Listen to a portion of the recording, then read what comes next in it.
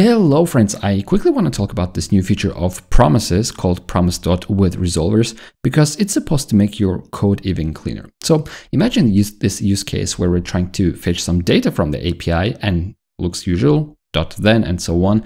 And of course we're returning this newly created promise, and inside it we are faking an API call.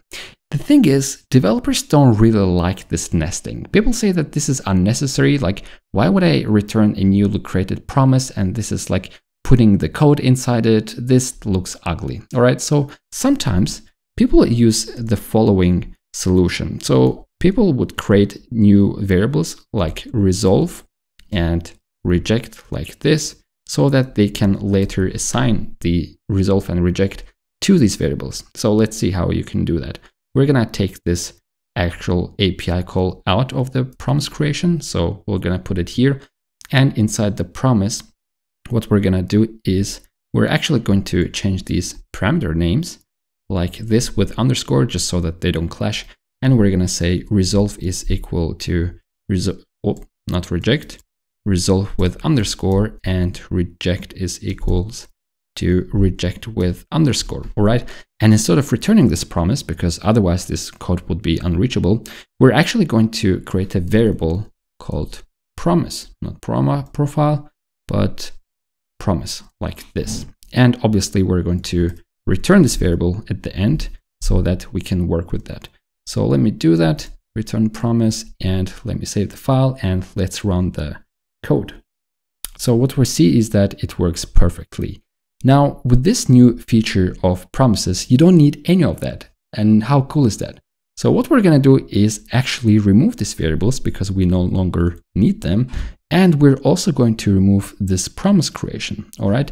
We don't need this either. What we're going to do instead is use Promise.withResolvers like this. And actually IntelliJ is not helping me because this is a very new feature. So even IntelliSense does not know about it.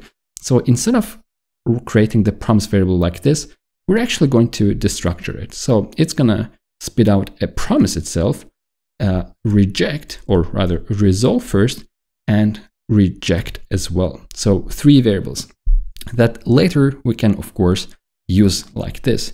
And now if I save the file and run it again, as you can see, it works exactly the same way. So this looks much cleaner in my opinion. Now I have an Easter egg here just to explain like what are the further use cases of this new feature.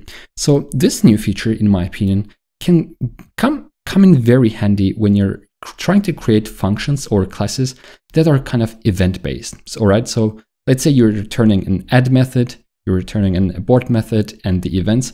What you can do is literally use promise with resolvers like this. And then if you're adding something, you can resolve it, or if you don't want, just push, you can abort it like this. And at the end of the day, you're gonna subscribe to these with using .then like this. So it kind of looks neat. All right. And the cool thing is that it's already usable in all the browsers, all the modern browsers. So you can see it from the MDN that it's green everywhere. So from Chrome 119 and so on. And maybe one more cool use case. This is like a more real world use case, is that when you're trying to read some data from the file, what we would normally have is exactly like this that we saw in my IDE. So returning a promise and doing all these operations inside. And then the next way to do that is again with these redundant variables. Also looks kind of ugly, I gotta say. And now with resolvers, looks much cleaner because this is literally one-liner and then you can use them again. All right, how cool is that? So you can use this with Node version 21 with this special flag, but I'm already using Node version 22 and it's already baked into it. So you don't need to do anything. Just make sure that you have Node version set up to Node version 22. And that's it. If you guys like this quick video, hit like and subscribe so that you don't miss this kind of videos in the future, and I'm gonna see you in the next one. Goodbye.